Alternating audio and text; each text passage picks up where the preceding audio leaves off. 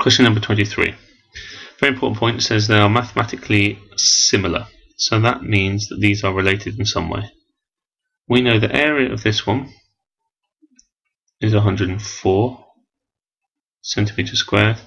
And we know that the area of B has 936 centimeters squared. We've got to remember something very important. That when the length is changed by a scale factor, let's call it x, the area scale factor, the area is changed, not in the same way. They change by x squared, or a length times a length.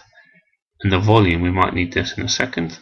Scale factor doesn't change by this normal same scale factor the length changes, whereas it changes according to cubed. And that's very important. So,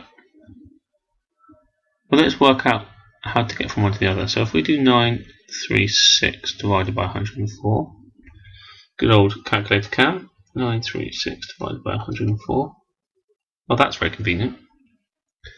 Comes out as 9. So we know the area scale factor is 9. That means the areas have got 9 times bigger. That means the length, this one's getting 9, so the length must be 3 times bigger, and we can probably guess the volume is going to be 27 times bigger. You can see that. So the lengths get 3 times bigger. So all we've got to do is we've got to then do the 5, we go from A to B, it's got to get 3 times bigger instead of 9 times bigger, which means the length will be 15. If we follow it down, we're told the area scale factor, we're told the length scale factor was 3 from the area scale factor, from the area scale factor being 9.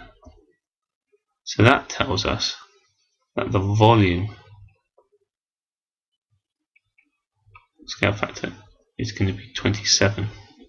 3 times 3 times 3, or 3 cubed.